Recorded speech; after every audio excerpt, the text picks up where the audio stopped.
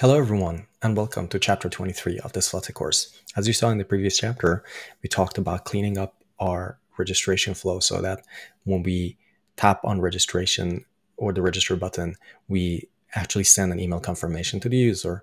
And we saw that we go to the email confirmation view, and before we even get there, we then receive our email confirmation in our inbox. So that all worked very well, except for the fact that now a user who hasn't verified their email account can still end up in the main UI of our application, and that's what we're going to fix in this chapter. So as the title shows here, or as the caption shows here, what we need to do is to ensure that before we continue with this chapter, we need to make sure that we've logged out of the application. So now that you're in the main UI of the application, let's just go in here and say log out, and we're logging out to end up on the login screen. I'm also gonna bring up Visual Studio Code as we left it before. So what we need to do now, I'm going to close other tabs except for the login view. Excuse me. And you can see in here, right after we're signing with email and password, right now we're sending the user to the notes route, and we need to clean this up. So what we need to do is just to get the current user from Firebase, and I'm going to bring up the correct caption as well, and I'm going to change the screen layout a little bit so you see the code better.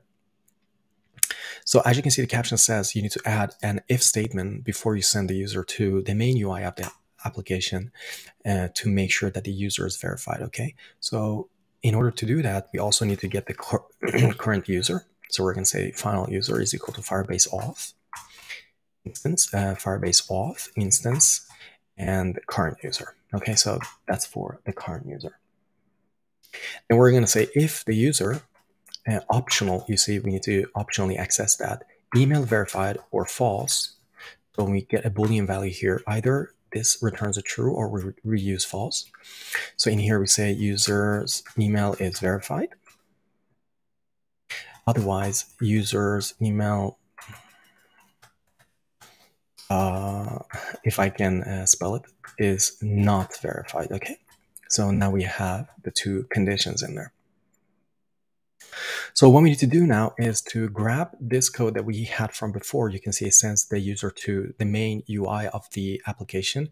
And of course, that needs to happen only if the user has basically verified their email address. So grab that code and place it in user email is verified, okay, in here.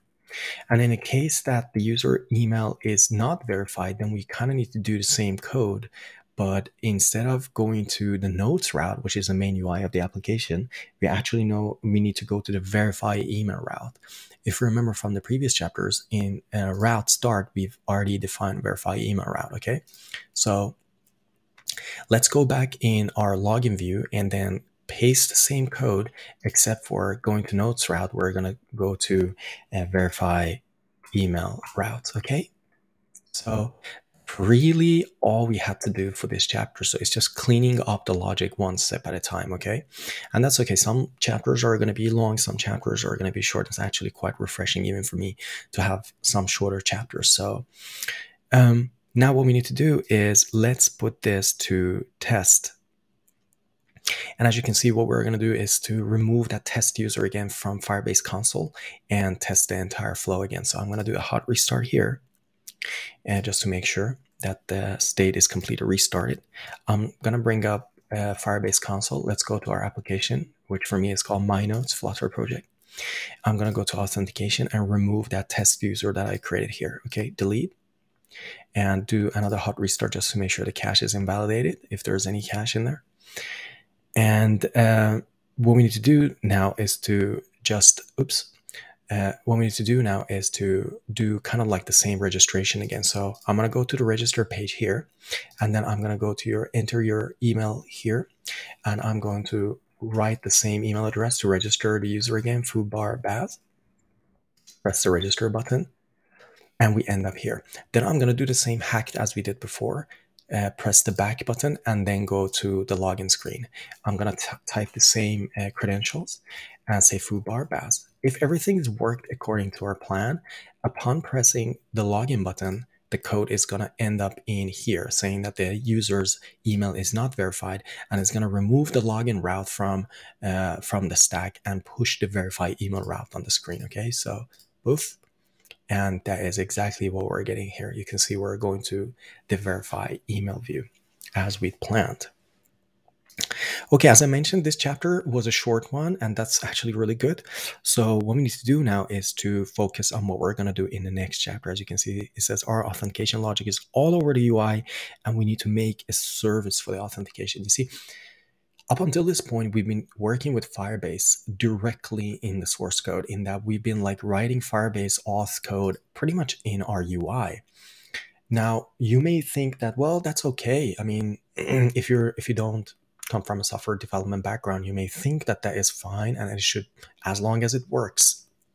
But the software development industry has shown us over and over again that the saying of, oh, if it's working, if it's not broken, don't fix it, that doesn't really apply to all cases, as we've seen in the case of, for instance, Log4j.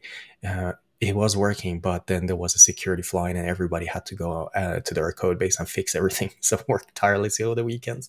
So the code works, but there's a problem with it, in that here you have your user interface. So the code is quite high level. It's like literally the user is here, and then we have our user interface here, and then we have like the code that we've written, like a little bit more low level, like our if statements, and then Firebase is sitting all the way down here, and we're like exposing this Firebase layer all the way to our UI layer. So the UI is talking directly with a layer of the code that is so level that they shouldn't have direct connection with each other.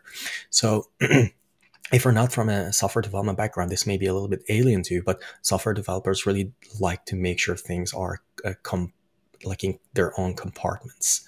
So what we need to do is, in order to get ready for the next chapter, is just get a good cup of coffee or tea, because the next chapter is actually going to be a long one, and it's going to be a complicated one. But I'm going to do my best to explain all the concepts as good as I can. But just know that the next chapter is going to be a big one. Okay, so grab your refreshments, juice, tea, water, coffee, whatever you want, and I'll see you in the next chapter.